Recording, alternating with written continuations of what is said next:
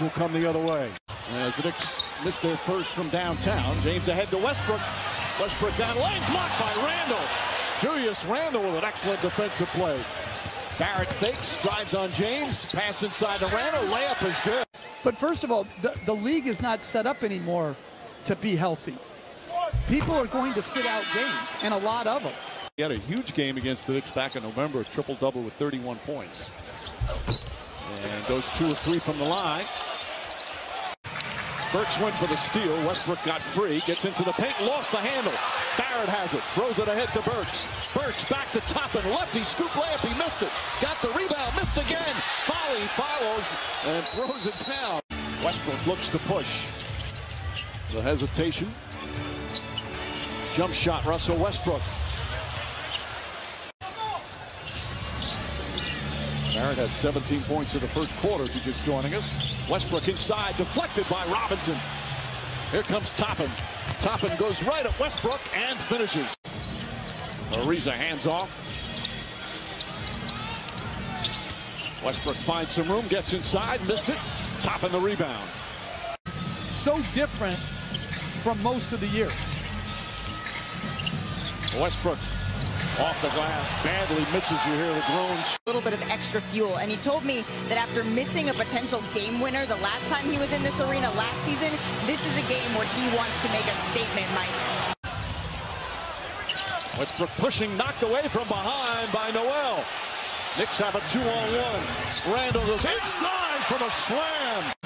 Trying to contain Malik Monk. Westbrook thought about it. Crowd kind of telling him no. And he missed it. Davis, another rebound. Fouled and one.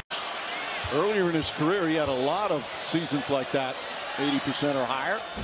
Misses that one. Knicks have 1 timeout remaining, same as the Lakers. Both teams in the penalty. Misses. I've been meaning to make a video like this for the longest. It's been a long awaited time because this season has not been the best for this team right here. This Lakers team, right? I had to throw on my Laker gear and like, you know what? After what I just saw, I have to make a video. So basically, yesterday we played the Knicks Saturday night game. I knew LeBron was playing, by the way, y'all. I knew he was playing, right? I watched the game all the way up until the end of the third quarter and then I fell asleep. I literally closed my eyes and then I was out. You know what I'm saying? Now, before I get into this Lakers stuff, I know y'all be asking me a lot of questions, wondering a lot.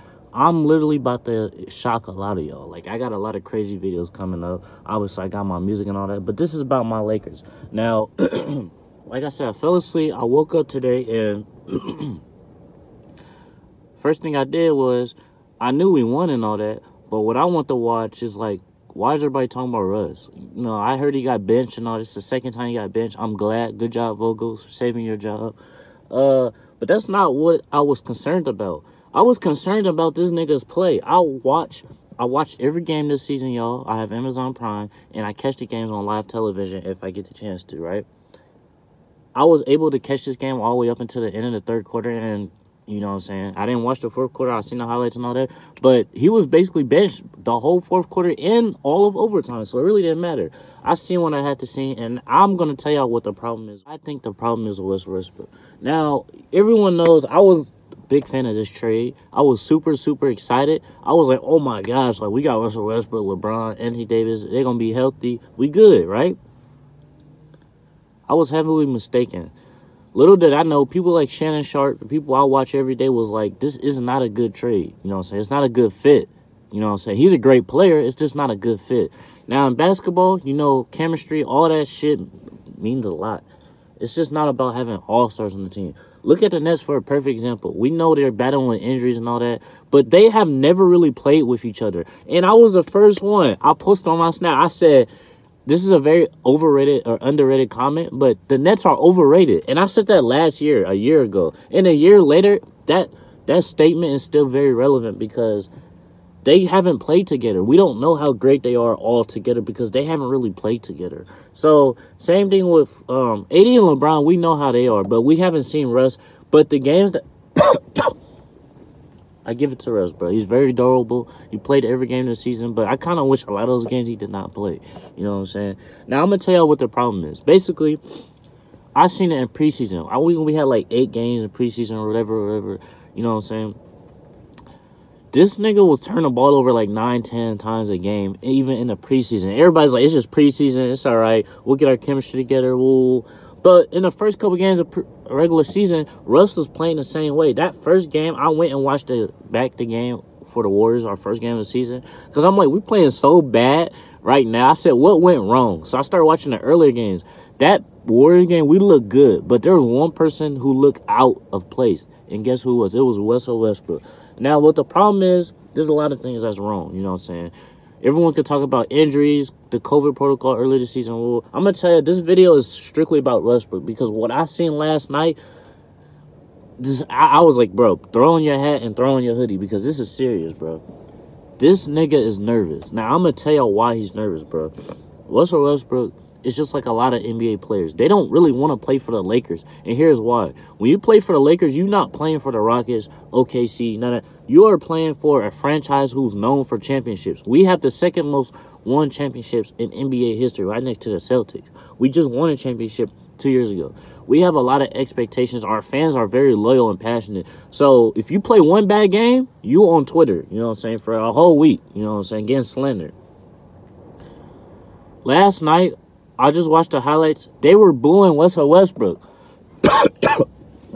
Let me repeat that. The Los Angeles Lakers fans were booing a player on their team. How bad is that?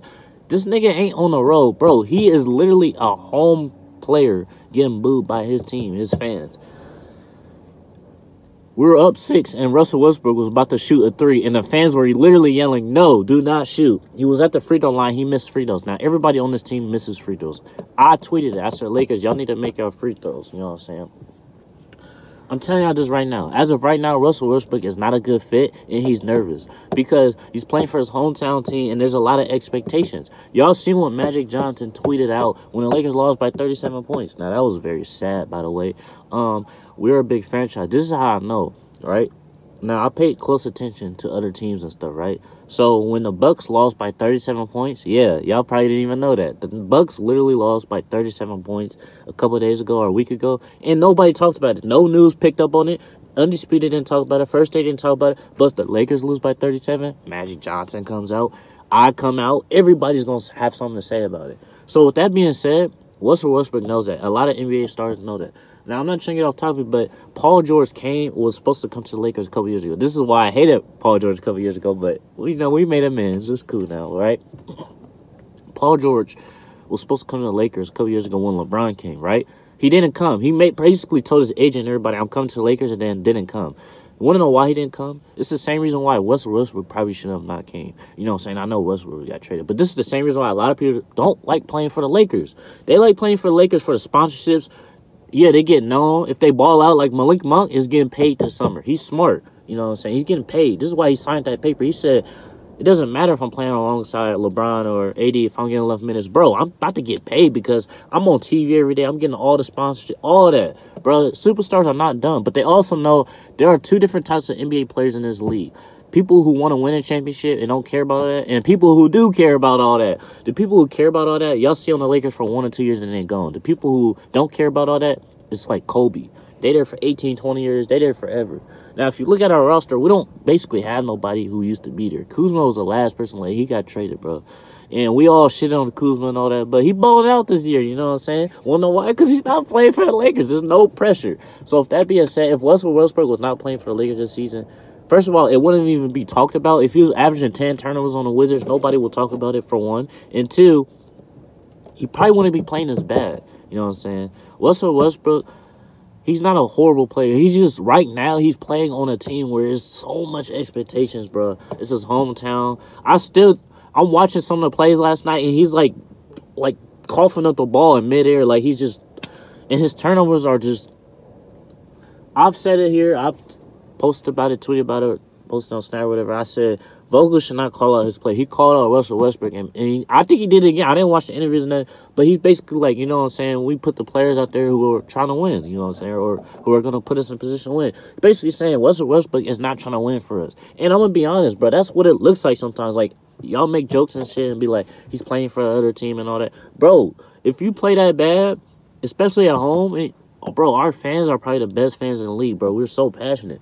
Bro, you cannot be doing that. We are so used to this guy right here. And this is why a lot of people don't like LeBron. You know, people still tell me this day I don't like LeBron no more. It's like, yeah, LeBron is good and all that, but Kobe. Y'all, when LeBron, I have a video, it's on my old channel, right? When LeBron first came to the Lakers on July 1st, 2018, I was the first person who co-signed. I said, I hated LeBron all my life. You know what I'm saying? I was a hater because I was for Kobe. But you know what? This nigga came to our team. He made us relevant. I like LeBron now. I started liking LeBron. I actually liked him that last Cavaliers season because he carried that fucking team. But that's another topic for another day. You know what I'm saying? Basically, I just want to tell y'all how I feel and all that. You know, we did win. Y'all probably thinking, oh, we just lost. No, dude. The fucking Nets are on the 7-game losing streak. We're not. You know what I'm saying? I'm straight. You know what I'm saying? As long as LeBron's healthy and we got AD, I think we're not only making the playoffs, but we're making a deep run into the playoffs. You know what I'm saying? But with Westbrook on our team, I can see him coughing up the ball in the last seconds, and you cannot bench your star player. He's basically like Ben Simmons. You can't play him at the end of the game. That's bad for a team and a franchise, you know what I'm saying? You got to trade him, you know what I'm saying? So if the Lakers don't trade Russell Westbrook, they got to do something because this isn't going to work. You can't keep benching your star player, and then he has to go to a post-game conference. All right, guys, Russell Westbrook, why did you get benched? He got to answer that basically every fucking game, and that's bad. So Rob Pelinka, somebody got to do something. Vogel's doing his job. Good job. You benched him, but you're going to have to answer those questions every single game. That's going to get frustrating for the whole team. So, Rob Pelinka, you got to do something, bro. You got to do something, bro. Buy that nigga out. Trade him. You got to do something, bro. You can't keep letting this happen. You see how Ben Simmons is not playing because of all the other stuff? I know a whole bunch of other stuff. We all know about all that. Boom. That's my solution. I think you should just trade Russell Westbrook or find some better solution. But this isn't working. You know what I'm saying? This nigga went like 1 for something last game and played horrible. Like this is probably his worst game he played for the Lakers. It was that bad. So I'm a diehard Lakers fan. That's honestly my opinion. Let me know how you guys feel. I know a lot of people, all y'all text me and tell me all that. That's how I feel about this team right now. You know what I'm saying? But yeah. Let me know if you want more Laker talks or anything like that. If you're not a Laker fan or if you didn't come for this, just click off for now. But yeah, I do have my deluxe dropping. I do have a hit single. Yes, hit single, Time Heals. That's dropping that same day. Yeah, it's going to be fire. And yeah, I'm also going to be working on Machiavelli Mysteries. So, keep that on the downloads between me and you. But yeah, be on the lookout for all that. And, yeah, Machiavelli, I'm out. Hopefully Lakers fix this shit. Or I will.